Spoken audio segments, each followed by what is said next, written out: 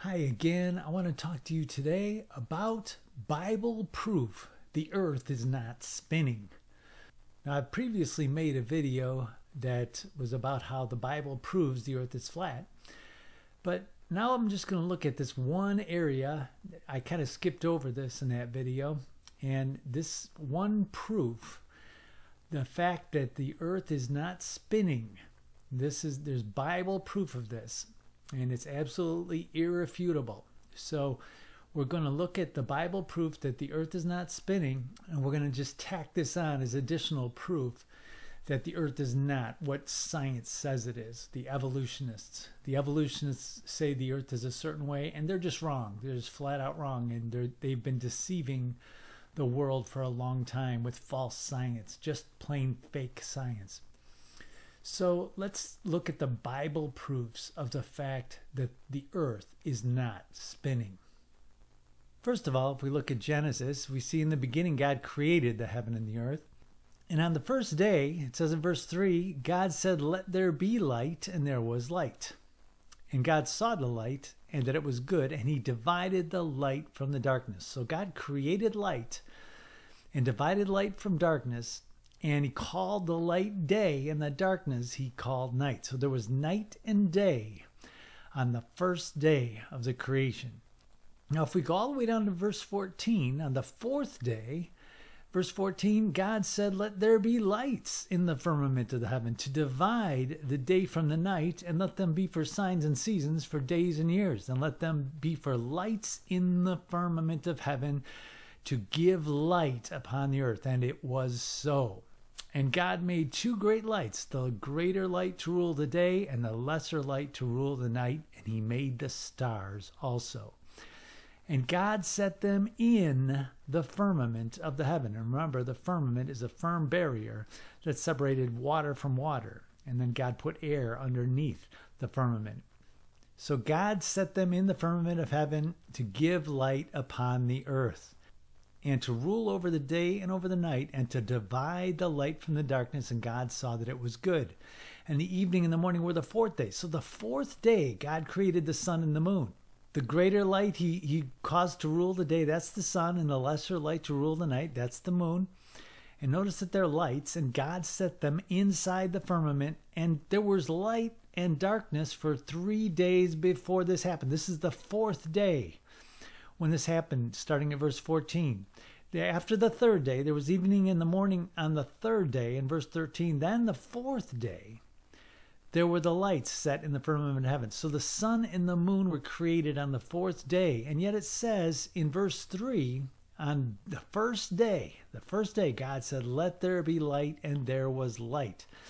And God saw the light, that it was good, and God divided light from darkness. So God was dividing light from darkness when he first created the world. And then he created the lights to separate the light and the darkness after the fact. 3 days after, God decided, "I'm not going to do this anymore."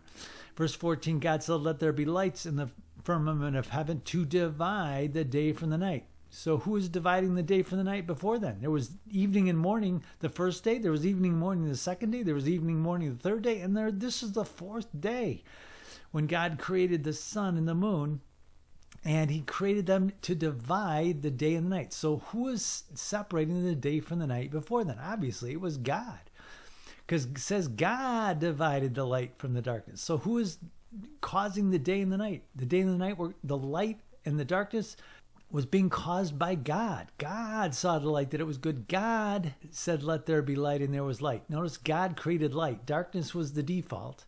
Darkness was on the face of the deep. There was no light. And God created light. And he divided the light from the darkness. On the very first day, 3 days before he created the sun and the moon. Now, people question this and say, well, how could there be light and darkness without the sun and the moon? Well, it's very easily understood. If you look at Revelation chapter 21 and verse 23, talking about the New Jerusalem, it says, "And the city, the New Jerusalem, had no need of the sun, neither of the moon to shine in it. For the glory of God did lighten it, and the Lamb is the light thereof." So, see, in the New Jerusalem, there's not going to be any need for sun or moon. Why would there have to be need for sun and the moon in the very beginning? God didn't have to create a sun or a moon to create light. God created light before he created the sun and the moon. The sun was a source of light that God created. So we can see that the sun and the moon were created after God created light and darkness. So this indirectly shoots down the whole theory of the fact that the earth is spinning. Because if the earth is spinning when God created it, in order for there to be light, the sun would have had to have been shining on the earth, and the days and the nights would have been separated by the spin of the earth.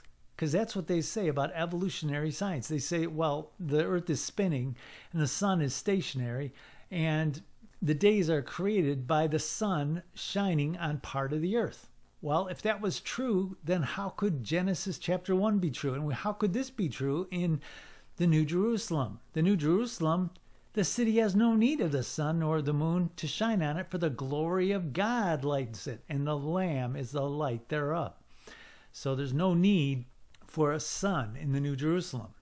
And that's how it was in the beginning. Genesis chapter 1, verse 3, God said, let there be light, and there was light. Well, he created it. God divided the light from the darkness. He did that himself until he created the sun on the fourth day.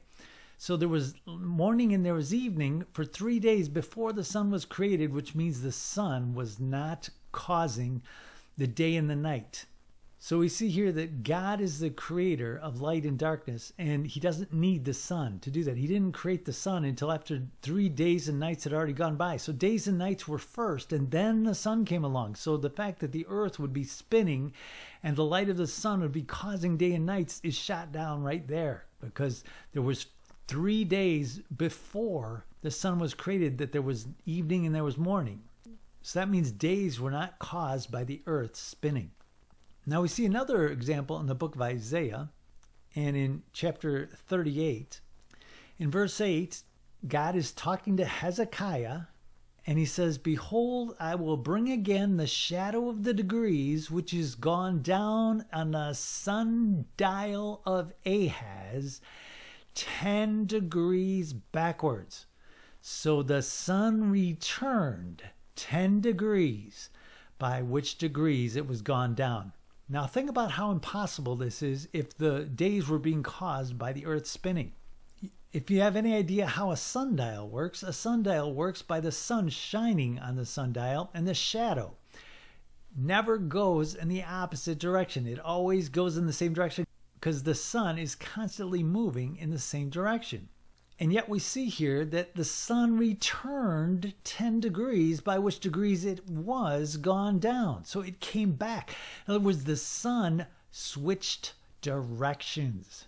Now this is absolutely impossible if the earth was spinning. If the earth was spinning and it just stopped spinning, and then not only did it stop spinning, but it started spinning the opposite direction, according to modern science, that would defeat gravity. Gravity would no longer exist. Everyone would have just flown off of the earth. The whole idea of gravity is bogus to begin with. But the whole idea of gravity is shot down by this happening. The fact that this happened, the Bible gives us an account of how this happened. The sundial returned 10 degrees. It went the opposite direction. The sun switched directions. Now, if the sun was stationary and the earth was spinning, the only way that could happen was if the earth stopped spinning and then started spinning in the opposite direction. And of course, if the earth was spinning, there's no way it could possibly just stop spinning and then start spinning again. Why would it do that? Why would it start spinning in the opposite direction? So the whole idea of the earth spinning is shot down right here. There's no possibility that the earth is spinning. If that was true, this could not have happened. Life on earth would have come to a complete end, and everything would have flown off into what they call outer space. Well, there is no outer space. We are living under the firmament, and the Bible's account is true, so this can happen because God can switch the directions of the sun, because the sun is what's moving, not the earth. The earth isn't spinning. The sun is moving around the earth. The earth is flat. It's a circle with a wall around it. The Antarctica is that wall of ice that surrounds the water and keeps it all inside. And the sun circles the earth. And that's why the sun moves across the sky, because it's actually moving across the sky. It's not the earth that's spinning. No, it's the sun that's moving. And this is absolute proof of it right here. The fact that it switched directions. That could not happen if it was the earth's spin. That could not possibly happen. We see another account in the book of Joshua when they were taking the land. The Israelites were taking the land in Joshua chapter 10. And in verse 13, and the sun stood still and the moon stayed until the people had avenged themselves upon their enemies. Is not this written in the book of Jasher? So the sun stood still in the midst of heaven and hasted not to go down about a whole day. So here we see another case where the sun stopped its motion. In this case, it didn't switch directions. It just stopped. It just stopped completely. Now, once again, if the earth was spinning and that was what was causing the day and night, this would be impossible. If the sun stood still in the midst of heaven, that would mean the earth stopped spinning. And once again, everything would be thrown off the earth. Gravity would be defeated. The earth would have come to a complete end. There would be no life on earth. All life would have come to an end. This would have been the end of everything right here. The sun stood still in the midst of heavens and hastened not to go down for about a whole day. So for a whole day, the sun stood still in the middle of the sky. And that's, of course, impossible if the earth was spinning. Now let's look real quick at some other examples. Psalm chapter 93 and verse 1. The Lord reigns. He's clothed with majesty. The Lord is clothed with strength, wherein he has girded himself. The world is also established that it cannot be moved. So the world cannot be moved. That would mean it's not spinning. 1 Samuel chapter 2 and verse 8. He raises up the poor out of the dust and lifts up the beggar out from the dunghill and set them among princes, and to make them inherit the throne of glory. For the pillars of the earth are the Lord's, and he has set the world upon them. So here we see that the world is set upon pillars. Now, how could the earth be spinning? How could it be in motion if it's set upon pillars? According to the Bible, the pillars of the earth, the pillars that are holding it up, they are the Lord's, and he set the world upon them. He put the world upon pillars. Pillars are there to hold the earth in place. And that confirms what we read in Psalm 93, how the earth is established that it is not moved. The earth is not moving. Another example in Job chapter 9, we see Job speaking here. We know when Job speaks, he's telling the truth, because at the end of the book of Job, God says that Job was the one who was telling the truth. The other people that were arguing with Job, they were not telling the truth, because God said it was Job who was telling the truth. So here's Job talking. Job answered, and he says in verse 6, he's talking about God here, which shakes the earth out of her place, and the pillars thereof tremble. Now he's talking about God, because in verse 4 it says, he is wise in heart and mighty in strength. Who has hardened himself against him that he prospered? Which removes the mountains, and they know not. Which overturns them in his anger. He's talking about God. Which shakes the earth out of her place, and the pillars thereof tremble. In other words, if the earth is going to shake, if God shakes the earth out of her place, it has to be in place to begin with. Out of her place. In other words, the earth is in place. It's stationary. It's not moving, just like the Bible told us in other places. And the pillars tremble. In other words, if the earth is shaking, the pillars that are holding it tremble. So obviously, the earth is not spinning. There's no chance that the earth is spinning. And I gave examples of this in the other video I made. Does the Bible say the earth is flat? And I proved basically that the Bible does say the earth is flat. And so here we see proof that the earth is not moving. It's not spinning. If the earth was spinning, then none of these things could be true. If God shook the earth out of her place, it has to be in place to begin with. And if it's shook out of its place, the pillars tremble. Well, that means it's on pillars, just like it told us before. In 1 Samuel chapter 2, verse 8, the earth is on pillars. Psalm 93 told us the earth does not move.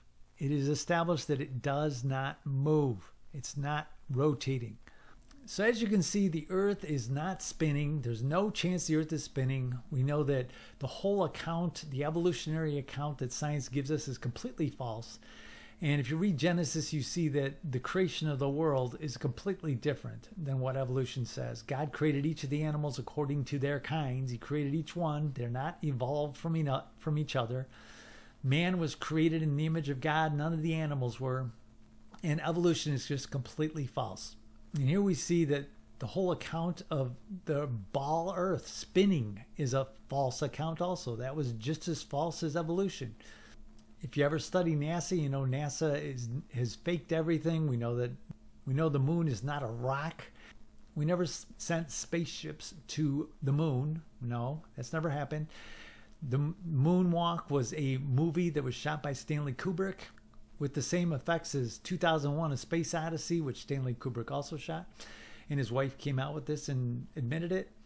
And other people have come out, and there's whistleblowers that have proven this, that the moonwalk was a hoax. It never happened. And that's because the moon's not a rock. It's a light. The moon's not a rock. It's a light that is shining. And I've given numerous proofs of that in other videos. But the earth is definitely not spinning. There's no chance that the earth is spinning. The Bible is false if that's true. If the earth is spinning, throw out your Bible, because the Bible is completely false then. Either you believe the whole Bible or you believe none of it, because the Bible says all Scripture is God-breathed.